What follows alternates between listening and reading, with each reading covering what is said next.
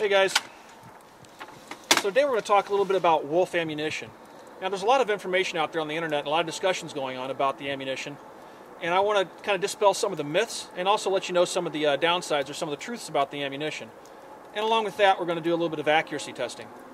Now, wolf ammunition is popular because of the cost. It's a low-cost alternative to most of the ammunition out there, even military surplus ammunition. So it's kind of attractive and a lot of people use it, but a lot of people assume that it's bad for the rifle. And I want to talk a little bit about that in this video. So there are a few myths about wolf ammunition. The first myth is that the ammunition damages your rifle. Now, that's not necessarily true. There are cases where the ammunition can cause damage to the rifle, and I'll talk about that a little bit later in the video. But generally speaking, the ammunition does not cause any damage to your rifle. Another myth is that the ammunition is lacquer coated.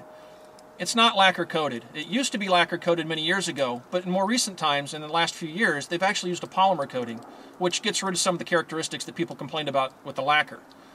But there were some untruths about the lacquer as well. And one of those, which is carried over to the polymer coating, is that the polymer or the lacquer builds up in the chamber and causes malfunctions of the rifle, causes the case to stick in the chamber. And that's not necessarily the case. But there's other reasons it can cause the case to stick, and we'll talk about that a little bit later in the video.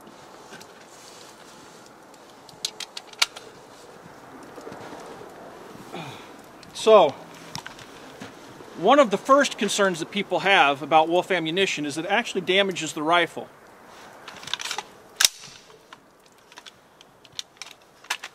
The AR-15 is the rifle that people most often talk about.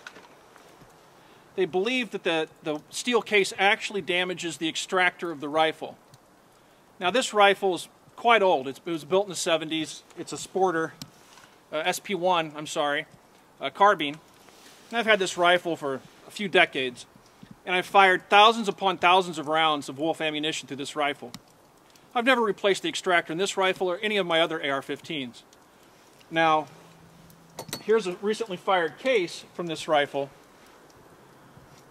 and you'll notice there's no damage to the rim. Actually, there's no markings whatsoever on this steel case. Now, that's not to say that some people don't have problems with wolf ammunition, especially with AR-15s. The problem arises with the AR-15 with the shorter barreled rifles typically. The shorter barreled rifles are out of time, or they're over-gassed. The AR-15 was designed for a 20-inch barrel. When you shorten the barrel to 16 inches or shorter on an SBR, you change the timing at which the point at which the carrier and the bolt unlock from the breech and start their rearward movement. With steel-cased ammunition, if this timing isn't precise, that rearward movement will begin too early and it will try to pull that steel case, which doesn't cool as fast as brass, out of the chamber. And that's when you'll see extractor marks on the steel case where it looks like it's pulling the head off the case, or in some cases actually separates the head from the case. That's not necessarily a problem with the ammunition, that's more of a problem with your rifle. Other rifles, like the SCAR, Mini 14, or any other .223 calibered rifle that don't have the problem with timing, won't have that problem with wolf ammunition. The other myth is that the casings are lacquered, or that the polymer, or the lacquer, actually builds up in the chamber of the rifle and causes it to malfunction. You can't get that lacquer on the old casings, and now the modern casings with the polymer, you can't get that polymer to come off that casing even with a propane torch. It's such a high temperature polymer, it does not build up in your chamber. That's purely a myth. There's no truth to that whatsoever. The truth of the matter is that because it's steel cased ammunition, the steel casing doesn't expand like brass does, doesn't create the same gas seal that a brass casing would. Thereby, you get carbon blowback to the rear of the action past the brass, and you also get carbon buildup in the chamber.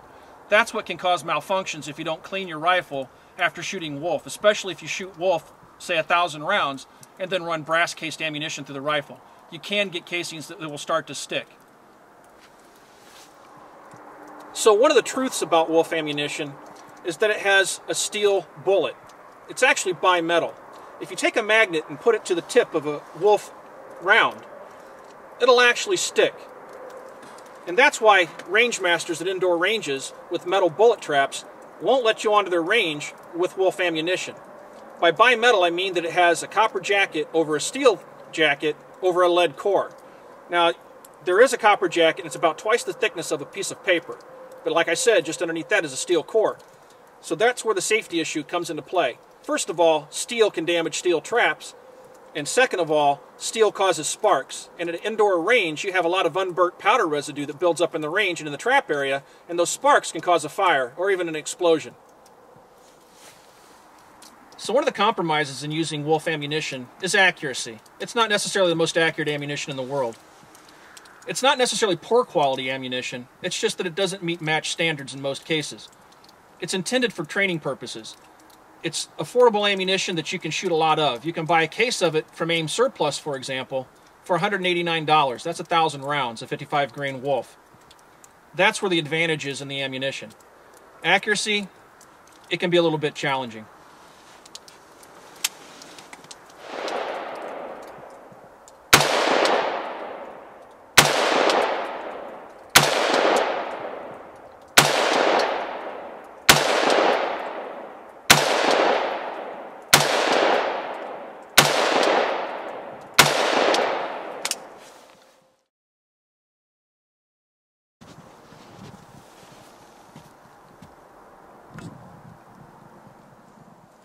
All right, so in the end, guys, Wolf ammunition, it's a great alternative to the more expensive stuff, the brass-cased ammunition. If you're going to shoot Wolf and you never shot Wolf before, buy a couple boxes of it. Look for the telltale signs of problems, that being extractor marks on the rim of the case. If you don't see those extractor marks, you're not having functioning problems, you should be confident buying a case of it and using it regularly.